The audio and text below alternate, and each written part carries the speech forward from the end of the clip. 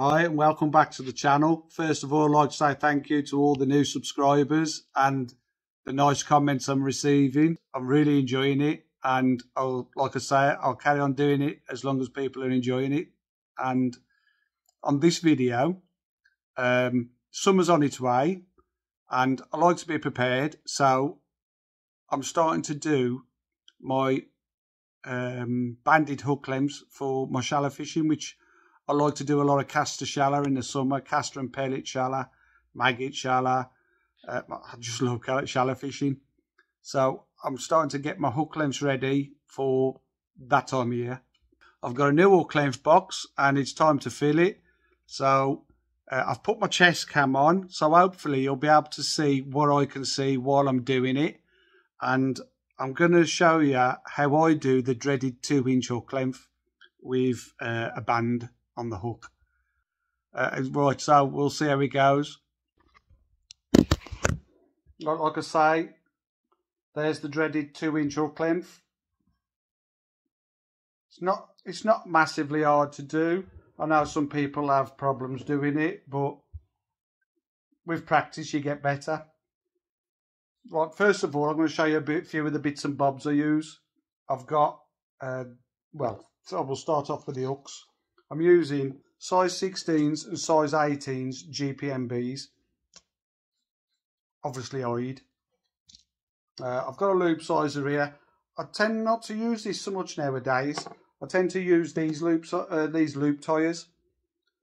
This one I use on the main line at the end of the rig where my hook length is attached, and this one I use for tying the band into the loop, and it makes the nice size for the stem of the hook. I'll show you that, the shank of the hook, so I'll show you that. The bands I use are the Preston latex bands in the small size. The small size I use for pellets and for maggots, and the medium size I use for casters or bigger pellets. Tends to be mostly caster I put in there. The reason I use those is because they push lovely. Well, a caster can easily push through it, push into it without damaging the caster and not having to use any tools or anything to get the caster in the band. So them are brilliant. I'm using L14 AccuPower, and these are jigs that I've made at the Mag Store system. That's how they come, 4-inch, and I've made a jig for a 3-inch hook length and a jig for a 2-inch hook length. That's the one I'm going to be using today. Pair of scissors and a hook tire. Now I don't use this hook tire conventionally because I'm doing the bands obviously. So what I do is I wind that out, take the metal frame out of the hook tire, wind it back in a bit and get rid of that out of the way.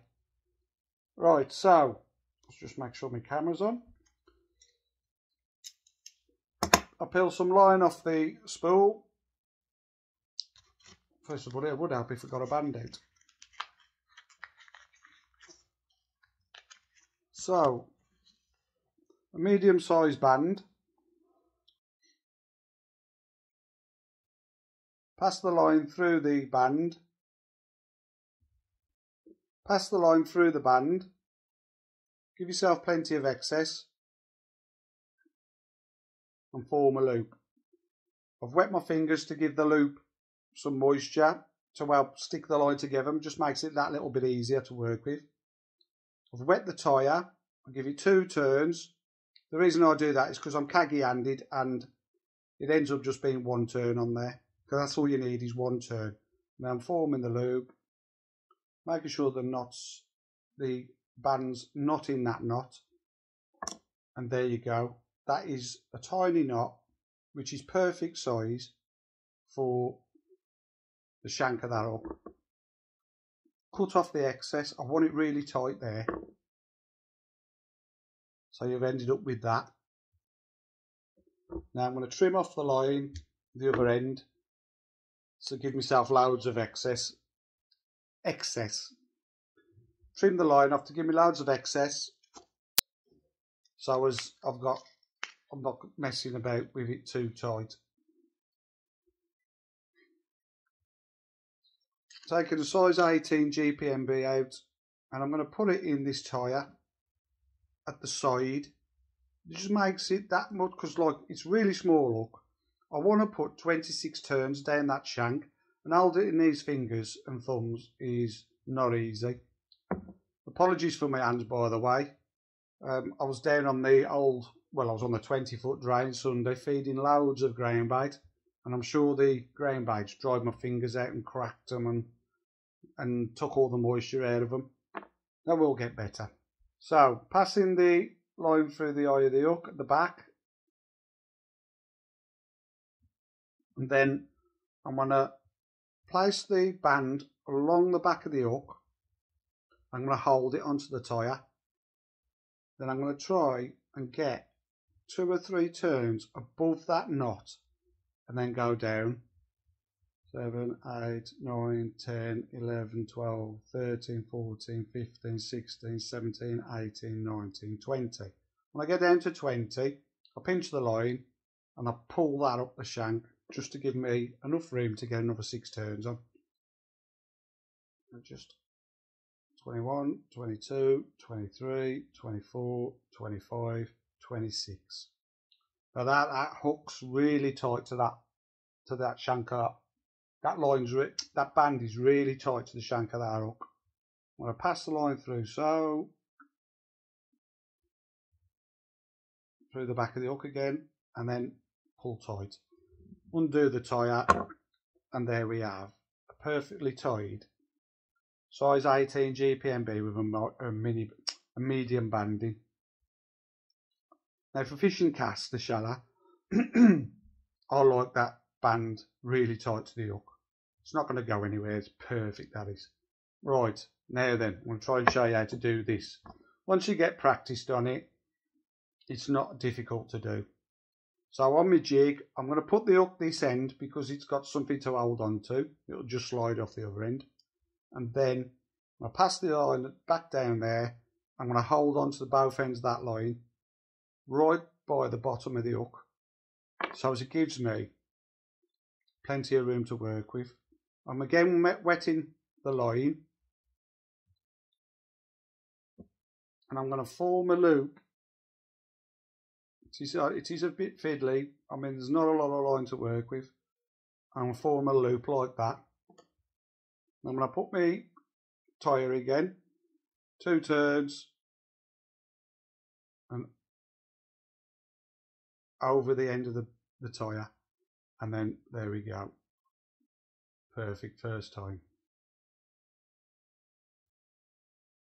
Pull tight and then trim it off. Not so tight this time. There you go. There's a perfect 2-inch hook length. It does look a bit bent at the minute, but once it's been sitting on the peg of your hook length box for a while, it'll straighten out. Now, like I said, this is a brand new hook length box, so I don't tend to use these. I just mark in there with a Sharpie pen of what size. A little tip what I'll do, because these hook length boxes are brilliant, but I don't know if it's just me, but I keep losing hook lengths when I go to pull them off the peg because they've got a notch on either side. So what I do is, once I've decided what the hook length box is for, like this end I'll use for 4 inch, and this end I'll use for 2 inch and 3 inch. So the first few pegs, so that's the 2 inch, that'll be 2 inch there. What I'll do is I'll get the Stanley and I'll nip off the notch off the one side, and it stops me from just getting the hook length caught and losing the hook length. So that's smooth down that side now, and you've got the notch on that side. And then I'll put the loop on first, and then I'll put the hook on. It'll be nice and tight on there, which is just perfect how you want it, because it helps straighten out that hook length in the box before you come to use it. And there you go. That's a perfect 2-inch hook length. So, loads more to do. I'll crack on. Now what I use this size loop tie for is for the main line of the rig. I'll just show you, just for demonstration purposes, just pull a bit of line off that spool. It's always easier to wet the line. It makes it easy to work with if you give it a bit of moisture. 2 turns on there. Make another loop. So that loop's a little bit bigger, which will help you to pass the band and the hook through. If you've got no intentions of using banded hook lengths on your rig, I'd tend to use that one. But because I'm using a banded hook length on this, I will be using banded hook length on this one. I'm going to show you how to do that. So that's the loop on the main line. There's the hook length. So you're going to pass that loop of the hook length over the top of the main line loop. Hold on to it. Then get your hook. And pass that and the band through that loop. And then pull down. And there you go. That is your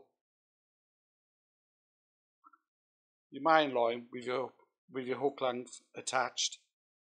Obviously I'm just doing it for demonstration purposes, but that's how you want it to look.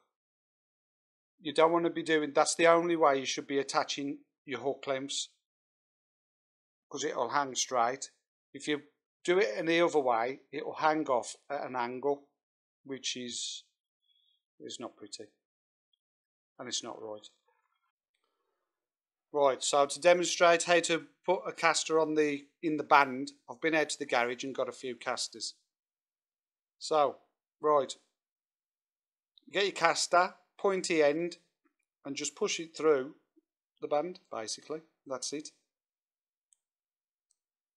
And there you go. That is your banded caster. Like that. Bit of a close up on it. See if that focuses. Now, the reason I use banded casters is because somebody did say to me, why don't you just hook the casters? You can't slap a rig with a hooked caster on. It will just burst the caster. Now, with a banded caster, you never burst the caster, which gives you more chance to get a fish. So there you go. That is your banded caster rig. They're going back in the bag ready for tomorrow. Hopefully I'll be able to film tomorrow at Isaac Walton.